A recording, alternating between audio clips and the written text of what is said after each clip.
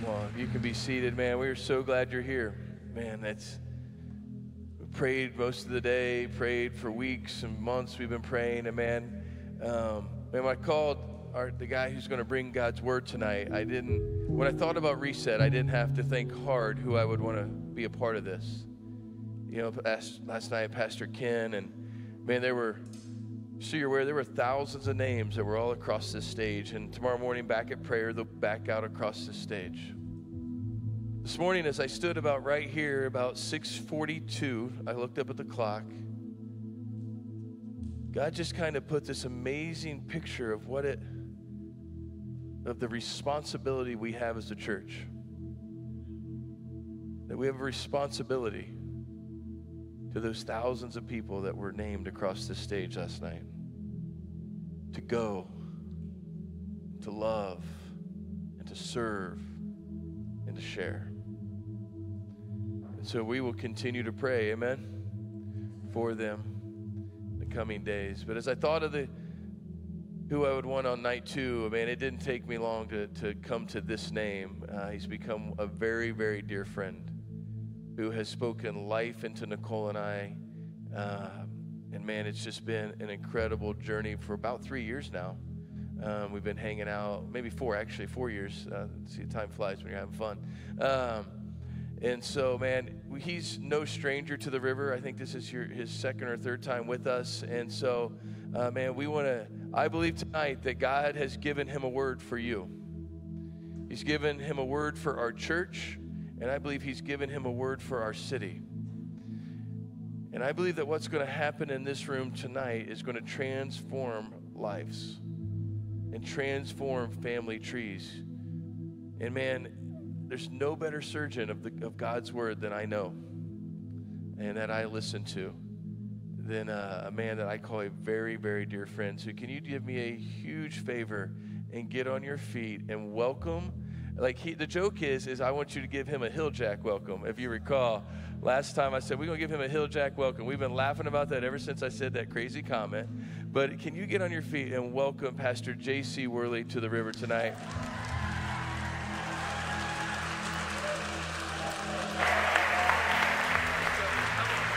Go get him. I love you, man. Woo, come on, come on, come on. Now for Jesus. Come on, for Jesus, come on. Hallelujah. Do you love Jesus? Come on. Look at somebody and tell them, say, you're in the right place tonight. You are in the right place tonight. This is family. This is family. It feels good to be back with you all. Thank you for the continual invitation to be a part of what God is doing here at the river. And I'll jump into the word here in just a moment, but I do want to give honor. And this isn't like the mutual affirmation of society where he says something about me, I got to say something about him. But our friendship is pure and genuine. And I just love your pastors. Do you love your pastors? Come on. Pastor Matthew, Pastor Nicole. Come on, if you love them, let them know. I just love you so much, man. I'm so proud of you. You know, as a matter of fact, during worship, just thinking about you and Nicole, the one word that came to my heart, and there's many words to describe the two of you and your ministry and your marriage, but the word that I felt impressed to just publicly talk about is the word stewardship. And I know that's probably not a common used word about an affirmation or appreciation of a friend, but every time I come to this place, every time I'm around you all, I see the way that you steward with integrity. Look at what God is doing at the River Church. Every time I show up, it's under construction, you're expanding parking, there's bathroom, toilets in the hall. I mean, there's always something going on. There's painting, there's carpet, there's growth, there's a new gathering, there's a new outreach, there's a new initiative, and the way that you have stewarded that is just absolutely tremendous. And that's one part. But the second part is more important to me, and that's the way the two of you steward your family. You steward them really well.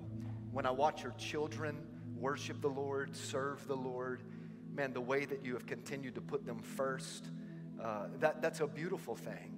You know, you can't be so spiritually minded that you neglect your first ministry, which is the family. In the beginning, God created the family unit. Come on, somebody. I'm just so proud of you guys for the way you've stewarded that. And you have great pastors. You're part of a great church. If I lived in Marion, I'd be right here. Come on, somebody. I'd be right here. It's a great church. So come on, one more time if you love them, let them know. Come on. Adriana, Wyatt, Levi, Lydia, love you all. Night 2. Come on, you ready for night 2? Man, all I've heard all day long is how great night 1 was, and that made me think I should have been here last night, because it's hard to follow a great night like that. I'm going to pray for you in a second, but if you have your Bibles, I want you to go to Luke chapter 15, the Gospel of Luke chapter 15. How about this worship team? Come on now. That's good. I can't even sing, but if I could, I'd be up here with them singing, man. They powerful, anointed, and you can feel the presence of the Holy Spirit here. Luke chapter 15, if you're there, say I'm there. If you need a minute, say, hang on, Pastor. All right, Luke 15, open up your scripture, go to your smartphone. If you're using your Bible application, just maybe flip the phone on airplane mode so you don't get distracted by text messages and where everybody's going out to eat after. Where do you eat after church on a Monday night in Marion? Home? Where is it? That place sounds good to me. Let's all go there, okay? Pastor Matthew's buying in Jesus' name. See, it's stewardship. It's stewardship.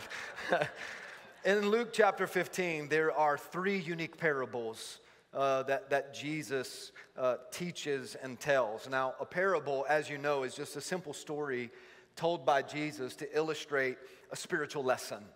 So he would just tell a story to illustrate a spiritual lesson and a biblical principle. Now, all 3 of these parables in Luke chapter 15 are centered around something that's been lost. By a show of hands, how many of you have ever lost something of great value to you? Come on, you've lost something. I lost my very first wedding band. Come on, anybody with me on that? I hope it was, man, I saw a couple ladies raise their hand. That is of great value. Mine was titanium, cheap. Kimberly, my wife's ring, that was worth a lot of money. She can't lose that. Anybody ever lose your cell phone? Come on, you lose your cell phone? You will lose your mind if you lose your cell phone. You can lose your kids and be like, I wonder where they are. But if you lose your cell phone, you will flip your house upside down looking for the cell phone.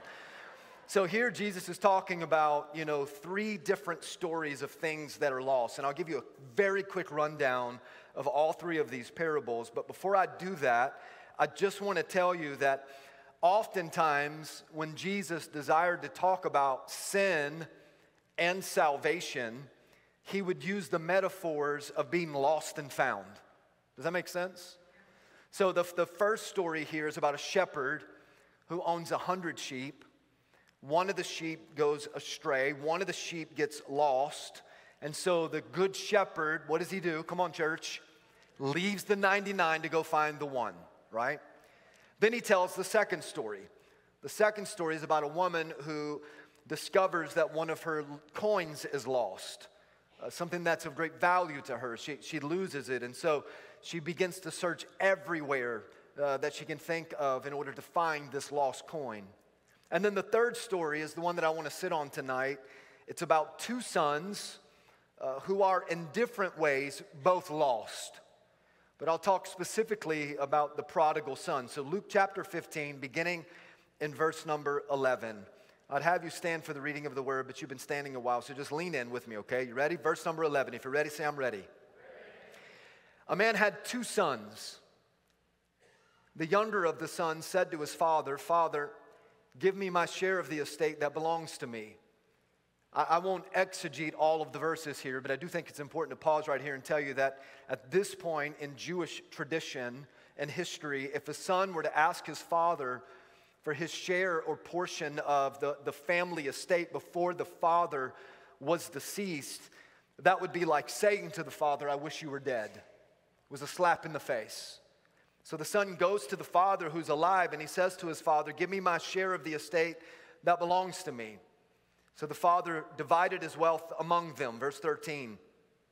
Not many days later, the younger son gathered together everything that he had and he moved to a distant country. On the count of 3, I want everybody to say those 2 words, distant country. 1, 2, 3. If you're highlighting in your Bible, I want you to highlight those 2 words, a distant country. There in that distant country, he squandered everything with wild living. About the time that his money ran out, A great famine swept over the land, and he began to starve. He persuaded a local farmer to hire him, and the man sent him into the fields to feed the pigs. Verse 16. He would have gladly filled his stomach with the pods that the pigs were eating, since no one was giving him anything to eat. Verse 17, this is a powerful reset in this story. This is a powerful moment of repentance and realization in this story. When he finally came to his senses, he said to himself, "At home, even the hired servants have food enough to spare, yet here I am dying of hunger. I will go home to my father, and I will say, 'Father, I have sinned against both heaven and you. I am no longer worthy to even be called your son. Please take me on as one of the hired hands, one of the hired servants.'" Verse 20. So he got up and he ran to his father. He came to his father, but while he was still a long way off, his father saw him, and filled with love and with compassion for him, he ran to his son and he embraced his son and he kissed his son. He didn't beat his son. He didn't put his son down. He didn't belittle his son. His arms were open wide. And verse 21 says, "And the son said to his father, 'Father, I have sinned against heaven and I have sinned against you, and I'm no longer worthy to even be called your son.' But the father said to his servants, 'Quickly, bring out the best robe, put it on him. Put a ring on his hand and put sandals on his feet, and bring the fattened calf and kill it, because tonight we're having steak, medium rare.'" Come on, somebody, say a good amen right there. "Let us eat, let us celebrate." Watch verse 24, watch.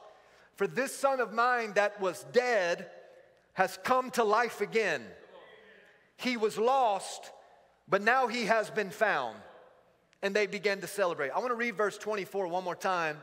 And I want every Christian, every born-again believer, everybody with a testimony. You know what it's like to be lost and living for the world, but then you come to your senses and you come back to the arms of a loving Father. I want you to help me preach verse 24. You ready? Let's let the word do the work today. But verse 24, "For this son of mine," come on church, "was dead, but he came to life again. He was lost, but he has been found." And they began to celebrate. Now let's celebrate Jesus in his grace and his mercy. There's so much within these three parables and so much within the one specific parable that we just read about the prodigal son, but I want to focus in on two words. If I were to give this sermon a title, I would call it "A Distant Country." I don't think you need to know this, but it'll help me in my introduction here, and then I'll pray for us. I don't take a lot of preaching engagements like I used to. Number one, my schedule is busy. I pastor full-time. I got a growing church, and those people and that team, they require my full-time attention. Secondly, I care a lot about my family and the health of my family and my marriage. My wife, Kimberly, and I will be married 20 years in 2 months. Come on, can I get an amen from somebody? My kids are active in sports and in school, and so I don't want to miss those moments, because you only get those moments once. And anybody can pastor Go Church, but I can be the only dad to Lakeland and London, the only husband to Kimberly. So I don't travel a lot for those reasons. And thirdly, I don't travel a lot because I'm getting older, and I don't like to travel as much as I used to, and I don't like people like I used to like people. Is anybody with me on that? No, I like you all. But I don't know if you've been in this world lately, but this world is full of crazy. There's some crazy people in this world. And if you're sitting there thinking, "Well, I wonder who the crazy person is," Hill Jack, it's you. Come on, somebody. So I don't travel like I used to travel. And now whenever invitations come, and they come, they still come, but I only take assignments. I only take assignments where I know that the Holy Spirit is releasing me to be in that moment, in that room, to bring a word.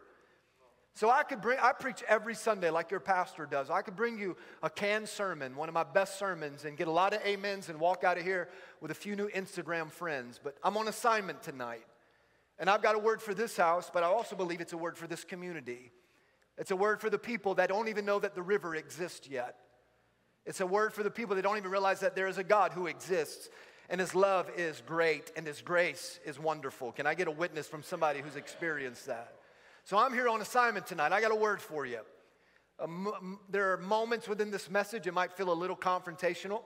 That's okay. I'm getting on an airplane tomorrow and I'm leaving. So it's just between you and Jesus. but I feel like doing the work of the Lord tonight. Anybody with me?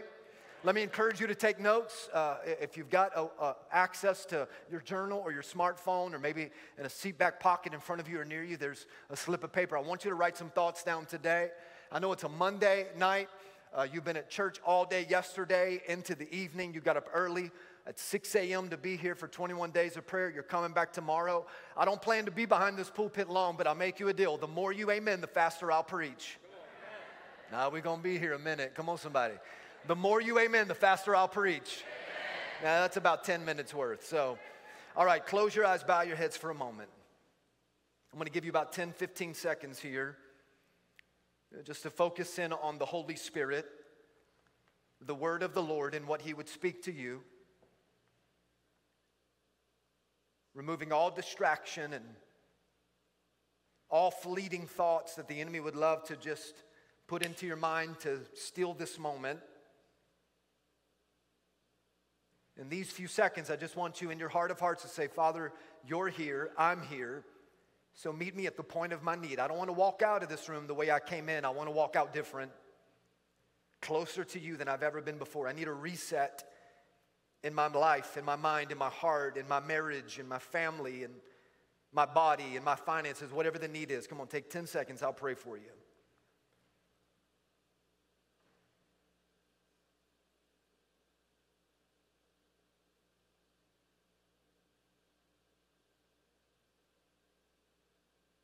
Father, I echo the words of the Apostle Paul that he told the church at Corinth.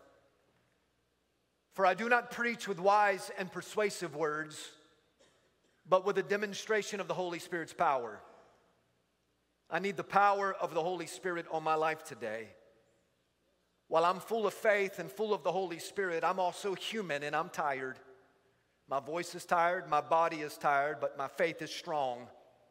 Your people are here tonight. They've pushed through exhaustion and fatigue and the challenges of the day and the hustle to feed the family or to get off work and to get here. So we're making sacrifices to be in your presence. And I know, Jesus, that when you're in the room and when we're in the room, everything we need is available.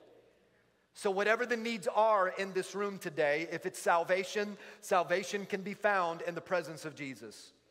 If it's deliverance, deliverance can be found in the presence of Jesus. If it's healing, healing can be found in the presence of Jesus. Whatever the need is, it can be met and found in your presence. So anoint us tonight. Let the seed of your word be deposited in the soil of every single heart. I don't stand on this stage to try to impress people. When you called me to preach at 19 years old, that was a long time ago now, you put this word in my heart that it's not my desire to impress people, it's my desire to impact people. And the only way that I can do that is through the anointing of the Holy Spirit. So I say, speak, Lord, for your servant hears. And you get all of the glory and you get all of the honor. I've got one job tonight, and that is to lift up Jesus. You say in your word, if I be lifted up, I'll draw all people unto myself. So we lift high the name of Jesus because there is none like you in all the earth. And somebody with great faith said a good amen. And one more time, let's bless King Jesus together. Come on, church. Woo. Oh, I feel like preaching. I think I'm going to preach tonight. Is that all right? I am your pastor's very best Pentecostal friend. Come on. He needs a good Pentecostal friend in his life. I'm going to preach the word tonight. A distant country. A distant country. I think that for the majority of us in this room, for almost every single one of us that call this church home, you probably in some way, shape, or form have an understanding of what it means to be in a distant country. I'll give you a few examples. For some of you, your family's origin started in a different land. And at some point, they came over to America to establish a new beginning in a land of opportunity. How many of you know that to be true? If you've ever done Ancestry.com or something like that, okay. My wife's dad is from Trinidad, a little Caribbean island right there surrounded by the Caribbean Ocean. Why didn't the Lord call us to pastor a church in the Caribbean? Come on, somebody. He's from Trinidad. But when he was a kid, his mom and father, they relocated to the United States of America. And so my wife grew up in Georgia, which is where we live now. But they're from Trinidad, a distant country. Some of you have relatives, or you yourself served in the military. And so you were stationed in a distant country. You did time overseas. As a matter of fact, at Go Church, we always give honor to the brave men and women that serve in the military and to all of our first responders. If that's you, military men, women, veterans, or active duty first responders, would you put your hand up for a moment? I want this room to show high appreciation. Come on. Come on. Thank you. So you've served overseas, and so you know what it's like to live in a distant country for a period of time. Many of you, if you're fortunate enough, you've taken a vacation of some sort that has led you outside of Marion, outside of Indiana, outside of the continental USA, and you've gone to like an all-inclusive resort. Come on, somebody. How many of you, by a show of hands, you're like, I love church, and I'm glad I'm here, but I'd love to be in an all-inclusive. Come on, can I get it? Jesus is there. He is there. Come on. His Spirit is everywhere. And so you know what it's like in the physical to be a part of or to visit or to be from a distant country. But I want to talk to you for a few minutes about the thought of what it's like to live in a distant country from a spiritual perspective, through the spiritual lens of being far from God. I think it's really important that you are able to identify your spiritual condition. The Apostle Paul, when he wrote the letters to the churches, which, by the way, when you read like Ephesians, Galatians, Philippians, Corinthians, all of those are just letters that the Apostle Paul wrote to the churches of Ephesus and Philippi and Corinth and Rome. Does that make sense? And so when you read these letters over and over and over again, the Apostle Paul wrote about the importance for us to take a spiritual assessment of our life, to take a spiritual examination, to search the spiritual condition of our heart and determine where we are with Christ Jesus. Are we walking with Jesus and living with Jesus, or have we just kind of wandered away from him and drifted away from him? And over and over and over in the New Testament specifically, God calls us to a place of repentance and a reset. That if in a moment of your self-assessment you realize I'm living spiritually in a distant country, then all you have to do is open up your heart, open up your mouth, confess those sins, receive Christ as Lord, and be drawn back into the arms of a loving Father. Here's what it's like potentially to live in a spiritual distant country. You feel like God is far away from you. You feel like God will never forgive you for all the wrong that you've done. You're tired, emotionally and spiritually. You're just going through the motions. You're reading your Bible and you're showing up for prayer, but you feel nothing. Some of you, maybe you feel at rock bottom. You've run out of options. You're stuck. You're in a rut. The idea of Jesus is intriguing to you, but you're not in a personal and growing relationship with Christ. The parable that we just read in verse 13, 14, and 17 identifies four very specific outlines of what it's like to live in a spiritual distant country. Verse 13, when you're living in a distant country away from God, it's wild living. I've been there before. Verse 14, it's full of famine. Verse 14, it's starvation. Verse 17, it leads to death. Now, as we put those bullet points together, all of a sudden, maybe you start to realize, you know what? Maybe I am living in this distant country. Let me talk about the distant country with three thoughts, all right? Now, I'm talking to every person in this room, but there are a significant amount of young people. Middle school, high school, college, young adult. And so I really want that age group or those individuals to lean in because you're just now beginning your life. How many of us, we got a little season to our life? Come on, seasoned saints, where are you at? I know you thought when I showed up that I grayed my beard or I dyed my beard gray, but this is real. Come on, somebody, I earned this now. I'm getting old, it's happening. You know, but if you've lived a little, through life's experiences, you've got a little wisdom and a little maturity. It doesn't mean that we're exempt from foolishness and stupidity and drifting away, but you understand what it's like to live for the world and then the importance of living for Jesus. Can I get an amen from some people that know what I'm talking about?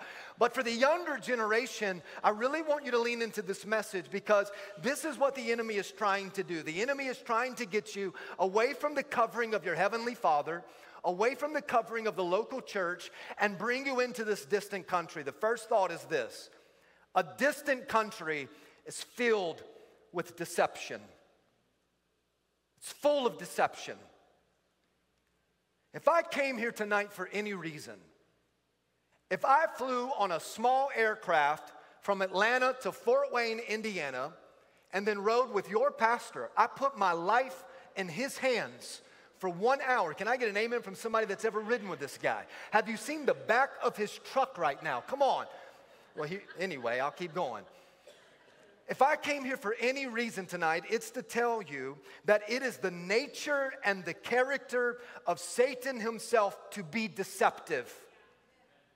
It's who he is. The Bible tells us that Satan has been a liar from the very beginning of time. And his very first appearance in Scripture comes under the deceptive guise of a serpent. Genesis 3, verse number 1, look what the Scripture says. That the serpent was more cunning, more deceptive than any beast of the field which the Lord God had made.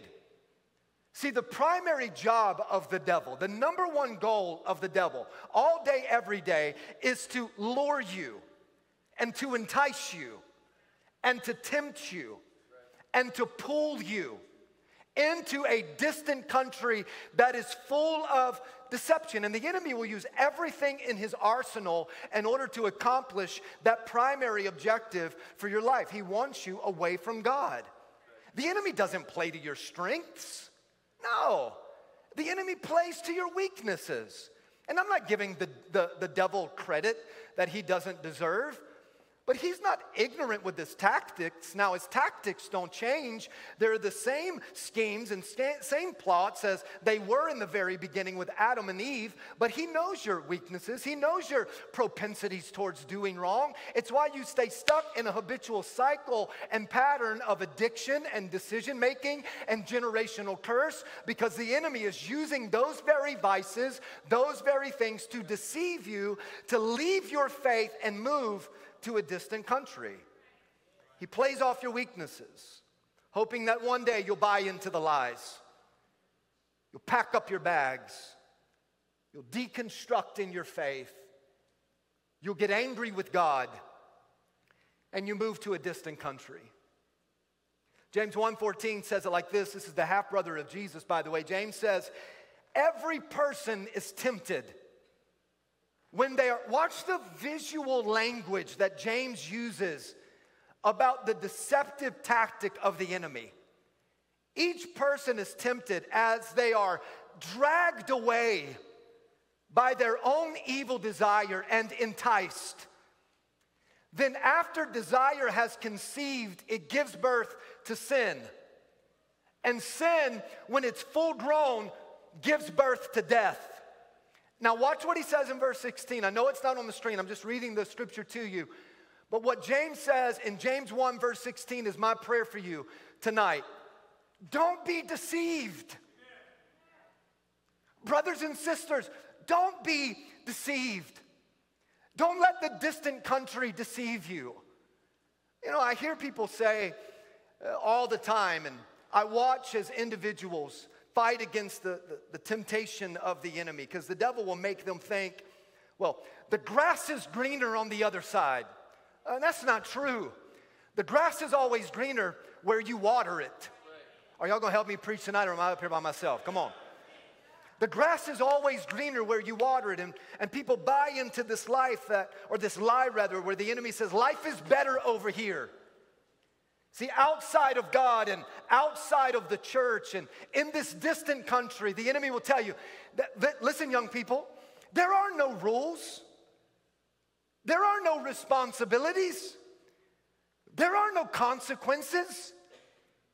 Over here, you can be whoever you want, live however you want, act however you want, do however you want.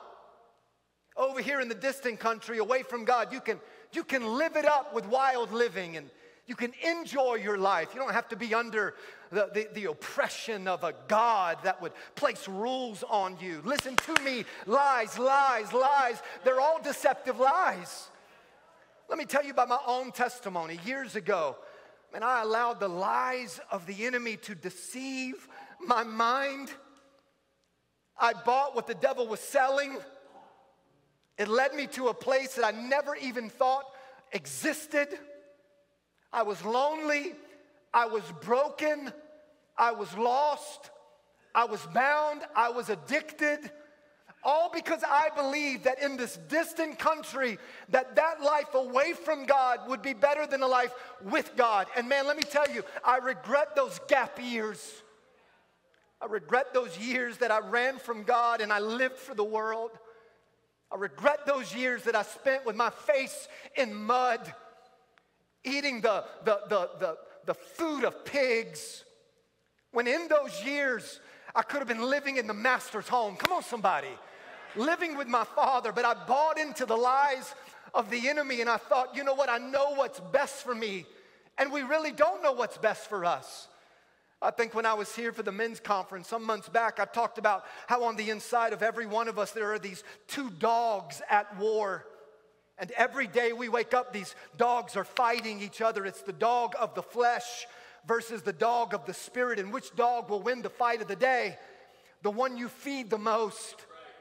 And if you feed that dog of deception, that will trick your mind into believing that life is better outside of this covering. Look at somebody that's been there and done that. Life is not better outside of the covering of your Father in heaven. Life is so much more better when you're in the presence of God, in corporate worship, in corporate prayer, in the presence of the Father. Let me get 100 people to give me a good amen. It's deception. Wasn't very long after I got there, I realized I'd been deceived. Wasn't very long after I moved into that house with those guys I never should have moved in with, that I had been lied to. Wasn't very long after I became addicted to drugs and alcohol that I realized, oh, I'm in it now. Now what? Here's what I've learned. If you're taking notes, it won't be on the screen, but I urge you to write this down. Whenever we run towards deception, it will always lead to destruction. That's the second thing I want to pull out of this story. I told you that a distant country is filled with deception. Secondly, the distant country leads to destruction. Do you ever wonder why the enemy is so hard after you? Why the enemy is so hard after your family, after your marriage, after your mind, after your finances, after your health, after your body? The answer is this, and it's very simple. It's destruction. The enemy's desire is to see you completely destroyed, and everything and everyone that's close to you, everything that matters to you, the goal of the devil is destruction. See, you have a calling on your life. You have a purpose on your life.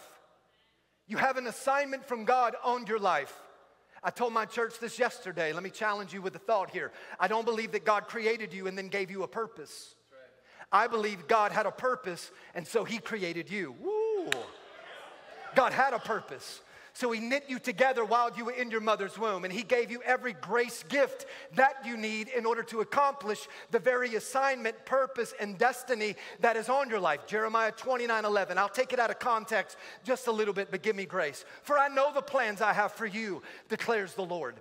Plans to prosper you and not to harm you, but to give you hope and to give you future. But you think the enemy is going to sit back and let you walk in your anointing? Let you walk in your gifting? Let you walk in your assignment? Absolutely not. The goal of the devil is to deceive you, to destroy you. And watch this. The greater the battle, the greater the calling. That's why some of you and your families, you've been through so much, generation after generation of spiritual warfare. Because if you ever get freedom, if you ever get breakthrough, if there's ever a true reset, what God can do in you and through you would change the kingdom of heaven. Come on, somebody with great faith.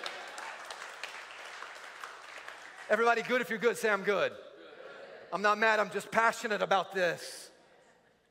Man, I'm frustrated at the deception of the enemy and individuals and families that are being destroyed because of the spiritual warfare. Ladies and gentlemen, this is how we fight our battles. This is how we fight our battles. Do you get that? John 10:10 says this, and I want you to see the mission of Satan and the mission of Jesus right here. John 10:10. The thief comes to what? Steal, kill, and destroy. That's his mission. That's his goal. To deceive you, to destroy you. Now watch what Jesus says. But I have come that you might have life and have it to the full. Another translation says it this way, and I love this word. I have come that you might have life and have it abundantly. Anybody want a full life in Christ? Anybody want an abundant life in Christ? Come on, I know it's a Monday night, but lean in here with me. See, the goal of the enemy is to watch your life become totally and completely destroyed. But the goal of Jesus is to see your life totally and completely fulfilled. And just like God has a plan for your life, so does the devil. Steal, kill, destroy. Satan desires to deceive you so that he can destroy you. And if he can't get to you, he'll just get close to those that are close to you. Your family, your children,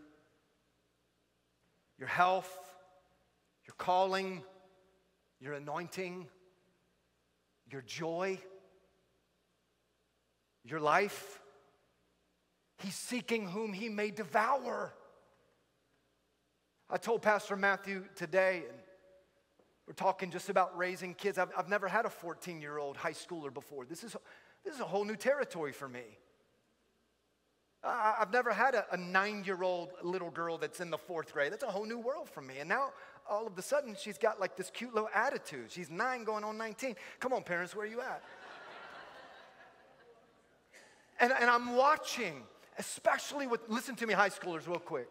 I'm watching how the enemy is after my son's calling, my son's anointing, my son's gifting, as he places individuals. Now, my son's got to work out his own salvation with fear and trembling, and that boy loves Jesus. But the enemy is putting people and things and opportunities and sin in front of him to deceive him, to take the bait, to come to the distant country.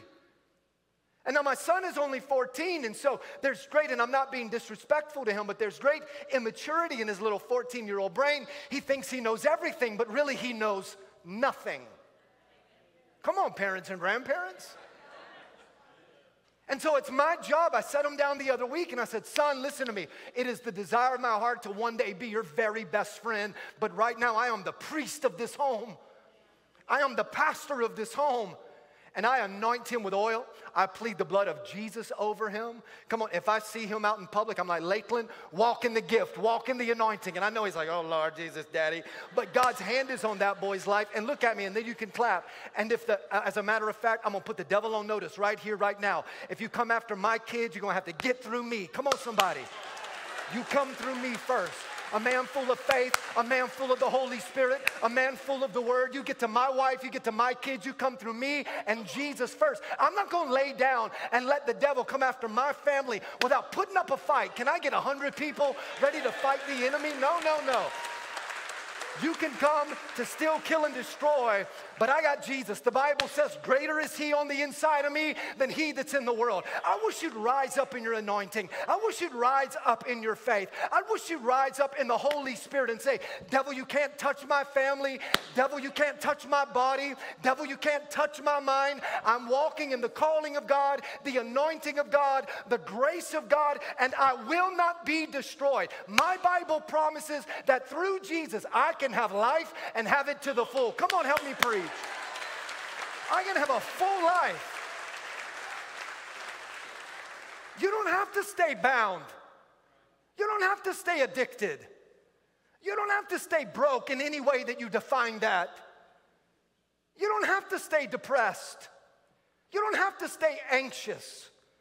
You don't have to stay fearful.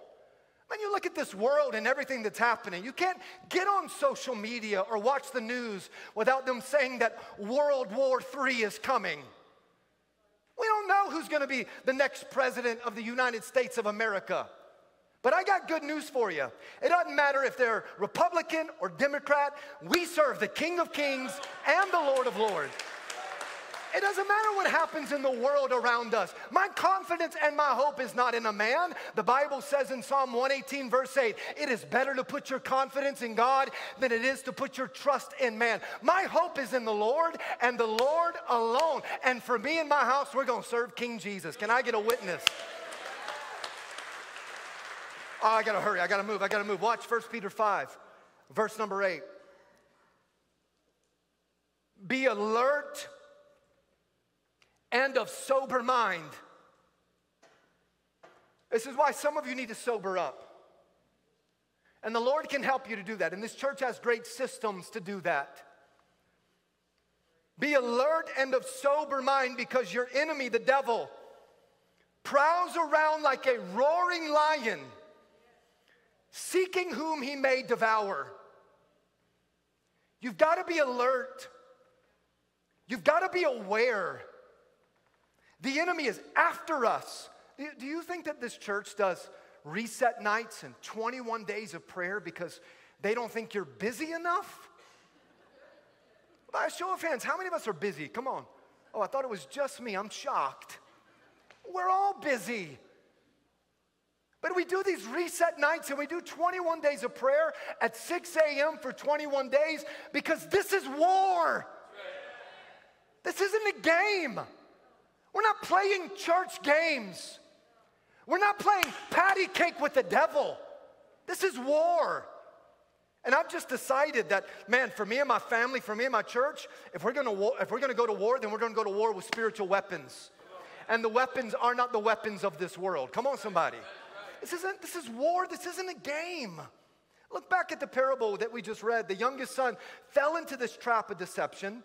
His life was completely destroyed. He goes from living in a mansion to living in mud. He goes from having family and friends to having no one. He goes from extreme wealth to welfare. And you know what's the saddest of all of it? He made that decision. He made that choice. Let me submit to you this. God did not create us to be machines. We're not robots. Machines do what they're supposed to do, and they never do anything different. Machines have no character. They have no soul. Machines have no personality. A machine can't experience joy or excitement or pleasure. We can. You ever been to a vending machine and you press B12 and it pops out, what's your favorite vending machine snack? Come on, tell me. You ain't gonna say nothing like you ain't never been to a vending machine. Give me a Twix. Come on, somebody. Give me a bag of Lay's potato chips. Now, when you press that and that comes out, you're like, woohoo. But you know what that machine does? Nothing. Because it has no personality. It's got no character. Machines lack self-awareness and consciousness. They have no relationships. A machine has no sense of priorities. A machine doesn't make plans for the future. That vending machine doesn't say to the other machine, you know, one day I'm going to be a Coke machine. It can't do that. They don't get to experience the satisfaction of accomplishment. Why? Because they don't have free will. So you know what God did? Instead of creating machines, God created man. And in Genesis, the Bible says that in the beginning when God created man, he breathed his ruach. That's the Hebrew word for spirit, the breath of God. And here's how it sounds. You ready? The breath of God. And when the breath of God, oh, I feel like preaching this word. Come on, church. And when the breath of God entered that dirt, man became a living being. The Spirit of God birthed into man, and man became fully alive. And the Holy Spirit who brought man to being allowed us the ability to think and to reason and to make our own choices. At some point, this is going to be one of those moments, a little confrontational. At some point, you have to stop pointing your finger at everybody else for your own issues. And you have to take responsibility for where you are in this life, and also know that through the power of the Holy Spirit, through a personal and growing relationship with Jesus, you can reset that whole thing. Let me get somebody to testify that knows exactly what I'm talking about. Now, I'm not, look at me, I'm not where I need to be, but thank God I'm not who I used to be either. There came a moment where I realized God has given me the ability to think, reason, and make my own choices. And then he gave us the power of the Holy Spirit, a power that is far greater than your own power. And the same power that is alive on the inside of you is the same power that raised Jesus' lifeless body out up from that tomb. Then he gave us the Bible. And the Bible is God's word rightly divided. It's his word rightly divided so that we know how to live this life according to morals and ethics and values. Dear Lord, does this world need greater biblical values and Christian ethics and morals? He gave us his word so that I might hide myself in your word so that I don't sin against you, O Lord. But he allows you to decide whatever you want to do. You get that decision. You're not just a puppet or a machine. You're a man and a woman. Which, by the way, if God made you a man or a woman, that is who you is. That's who you are. Because God maketh no mistake. You are no mistake. You are perfectly created in the image of God. So he allows us to decide, will we obey him and follow him and trust in him and lean on him? I wish somebody would have told me this at 13 years old. That if I run from God, listen to me, don't miss it. There will always be consequences for every decision that I make. For every action, there is a reaction. And one of the first lessons that you'll learn about the law of consequences is this. Write it down. It won't be on the screen, but it's worth writing down. Good choices bring about good results. But bad choices bring about destructive results. Proverbs 14 says it like this. There is a way that seems right unto a man, but in the end, it's the way of death and destruction.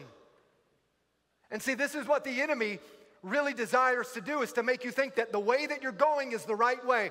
But let me tell you, that way that you're going outside of God, it will always lead to death. For the wages of sin is death and destruction.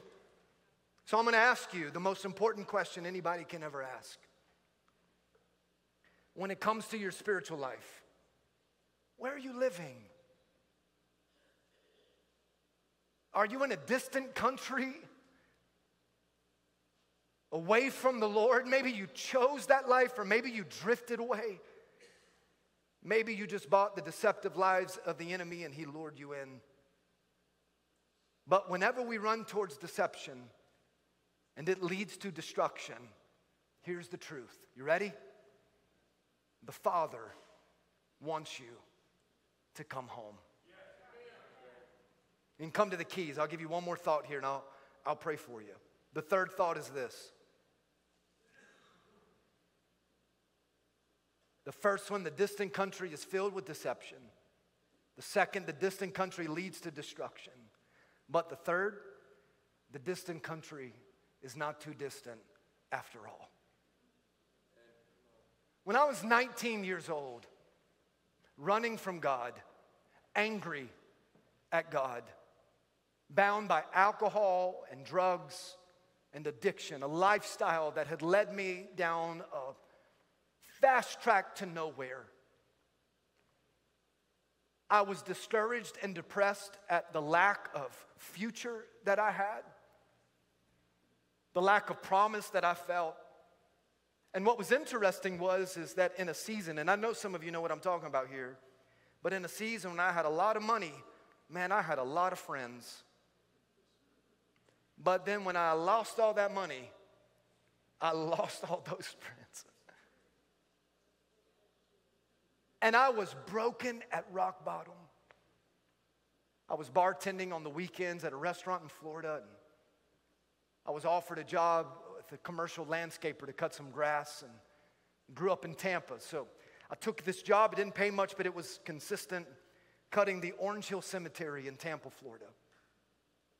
That cemetery was 19 and a half acres, almost 50,000 graves. And the job was very straightforward. You start on Monday, you cut all week, you get the weekend off, and you start back over on Monday. And this was a long time ago. It was 1999. Come on now. This was a generation where we didn't have cell phones. Now, I know some of you students are like, wait a minute. There was a time in our world's history that there were no cell phones? Yes, and you know what us old people call it? The good old days. Come on, somebody. Amen. Those are the good old days. We had to take my son's phone away the other day because he's an idiot. I love him, but he's an idiot. And my wife said, well, I know this is right. I know we got to take the phone away, but how will we reach him if we need him? That's a good question. And I just simply said, I'm not sure, but my mom and dad figured it out. Come on, how many of you know? Like, I don't know. It may have been 2 or 3 days before I saw my parents, but eventually we were all back together, you know? You'd go home and your parents would be gone. They would have gone on a vacation without you, and your neighbors would have said, hey, you're staying with us for 14 days. And you're just like, I'm going to roll with it. How many of you remember that? Come on. I don't even know what I'm talking about right now. I was out in the cemetery cutting grass. I didn't have a cell phone. I didn't have Spotify. I had a little Walkman. Come on, I had a little Walkman. Probably listening to some Boys to Men. It's 1999, baby. And I'm thinking about my life, angry at God, mad, broken, hurt, discouraged, lost. I had nowhere to go. And I remember riding on that red snapper lawnmower, just contemplating my future, and there wasn't much to it. I barely graduated high school. And now I'm following the same path, the same trajectory as generations of Worleys. That's my last name before me. When all of a sudden, in the middle of that cemetery, I felt the Holy Spirit just begin to move. I felt the Holy Spirit. And I don't know if I said this at the men's conference or not, if I told this, but I'm too afraid of God to lie to you. And if I told you the story, then I can back it up by telling you it again, and it's the same story. The power of God hit me so strong that I fell off of the lawnmower, and I was laying face down in the cemetery. I wasn't out of my mind because I looked up and I saw the lawnmower kept cutting. And I laid face down and I just began to weep and cry. And for the first time in my life, I heard the auditory voice of God, the audible voice of God. And the only part that was audible was this. Are you ready? JC. JC. And I knew immediately that it was the Holy Spirit, that it was my Father in heaven calling me. And I had, on that fall day in September of 1999, I had a Paul on the Damascus Road experience. On that day, I gave my heart to Jesus. It was a full, look at me, it was a full reset. I gave my heart to Jesus. I was filled with the baptism of the Holy Spirit, and I started speaking in tongues, which I didn't even know anything about because I didn't grow up in a church like that. I was called into the ministry, and then I was completely delivered from alcohol and drugs, completely delivered from a life of addiction. Fully, come on, that's my story. Come on, if you got a testimony, come on, like, God did it in a moment. And here's what I learned. It's that even in the distant country, the enemy makes you think that, man, it's so hard to get to God. It's so hard to get back to the Father. It's so hard to get up from the dark place of sin and brokenness and despair and dirt. I had so much dirt on my life.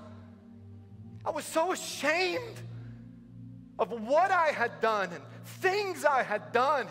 I was so dirty and broken. And the enemy said, God will never love you God will never accept you. So you know what? I believe that. So I just kept doing the same thing over and over and over again. And with every bottle I drank, I felt as empty as the bottom of that bottle.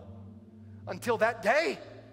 In that moment, I realized this distant country is not too distant after all.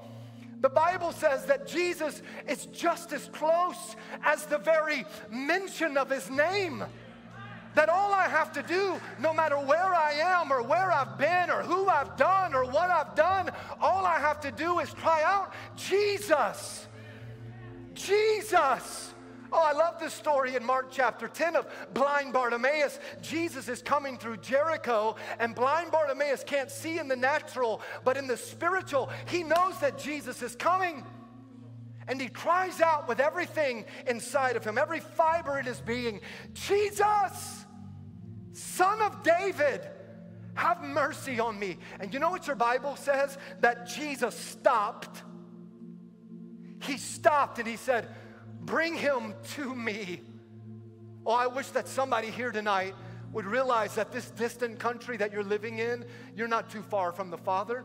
All you have to do is cry out to Jesus.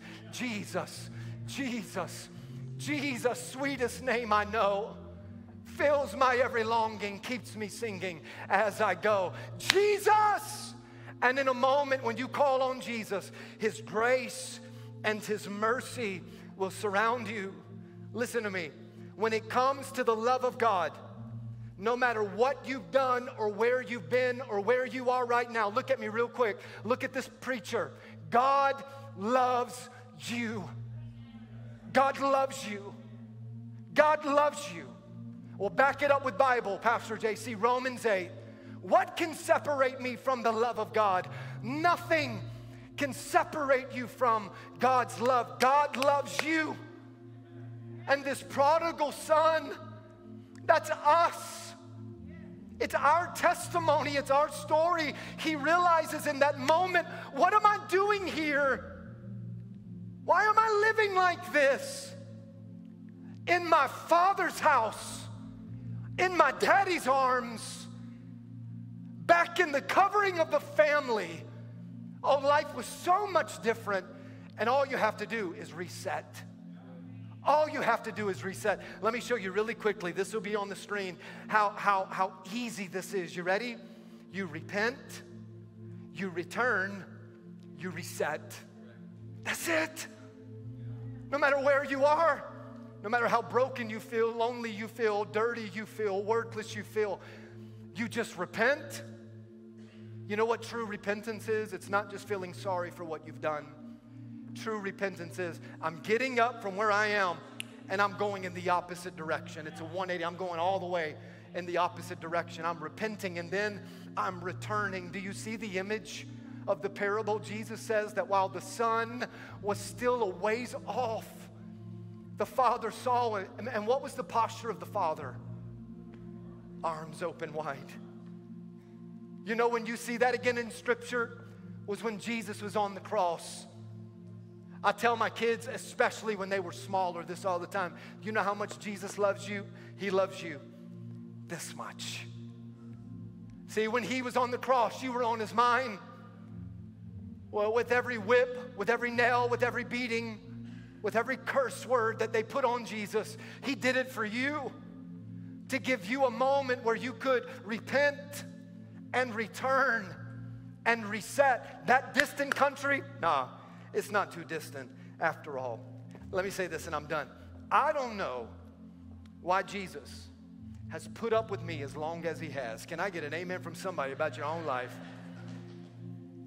But I'm so grateful that he loves me still.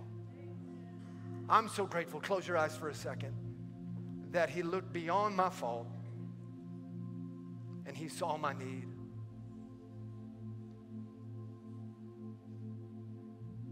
Just come home. Just come home. Just come home. Ye who are weary, come home. You've been running. You've been angry. You've been broken. You've made mistakes. You've bought into the lies, and the enemy has tried to destroy you, but you're not done yet. I love the song that we sing at Go Church, and maybe you sing it here. If I'm not dead, it's because, God, you're not done. There's still blood flowing in your veins. There's still oxygen in your lungs. God's not done with you. And you have free will right here, right now, to choose life with Christ, life with God, or to keep living in that distant land. I don't know if this has helped you, but it has helped my soul tonight to be reminded of how I once was lost, but now I'm found. I was blind, but now I see. Come on, I want you to stand with me all around this room. And for those of you that are in the faith, you've been baptized into the family of God. You've been adopted into the family of God. I just want you to lift your hands in a posture of thanksgiving. Come on, just begin to tell him, say, thank you for saving me, Jesus. Come on, I want every Christian, raise your volume above a notch. Say, thank you for your grace. Thank you for your mercy. Thank you for your love. Thank you for your goodness. Thank you for your forgiveness. Thank you for not giving up on me. Thank you for choosing me. Thank you for dying on the cross for me. Thank you. Yeah, I love that, Pastor. Thank you for picking me up, turning my life around. Thank you for the Holy Spirit that you put within me. Oh, here's one. I thank you for your word. Oh, I wish you'd fall in love with his word. Oh, I thank you for your word. I thank you for your word. I need your word in my life. And I choose you, Jesus. I choose you, Jesus. Now, for those of you here that you've not yet accepted Jesus, would you come home? Would you come home? Come on, close your eyes for a moment around this whole room. If you've got a lost loved one, son, daughter, grandson, granddaughter, neighbor, if that's you, I just want you to raise your hand. Come on, just begin to intercede for them. Come on, I want you to pray at the level of your passion to see their salvation. Come on, call them by name. God, I pray for Stephen, my brother. I pray for my brother. He needs you. He needs you. Come on, just say their name. Say their name. Come on, I call them out right now. I pray that wherever they are, whatever they're doing, Lord, I pray that Stephen would wake up, come to his senses, and realize that he's not that far from you, that he can repent, he can return, he can reset. Because God, if you did it for me, you can do it for them. Come on. If you gave me grace, you can give them grace. If you gave me mercy, you can give them mercy. If you could love me, you could love them. Because there's nothing too dirty that you can't make worthy. Wash me in mercy, and I'll be clean. I'll be clean. Come on, let's begin to worship, team, here. And here's what I'm going to invite you to do. This is going to take a great step of faith. It's going to require some of you to get a little uncomfortable. If you need to come home to Jesus, I'm counting to 3. You come to these altars. This altar, I don't care if it's one of you or 100 of you. If it's one of you, it was worth the flight. Come on, can I get an amen? And here's what I want us to do. Come on. All you got to do. Well, why do I have to leave my seat? Because God will never ask you to do anything without taking a step. You got to take a step. You got to take a step. You got to take one step. And with that one step, it's a declaration to the enemy that you're coming home, coming home, coming home. I'm not living in that lost world anymore, that broken world anymore. 1, I'm coming back to the arms of a loving Father, full of grace, full of compassion. 2, full of kindness and goodness. I'm ready to give my life to Jesus. You ready? 3, come on, come on, come on. Let's sing, let's worship. Let's get some prayer.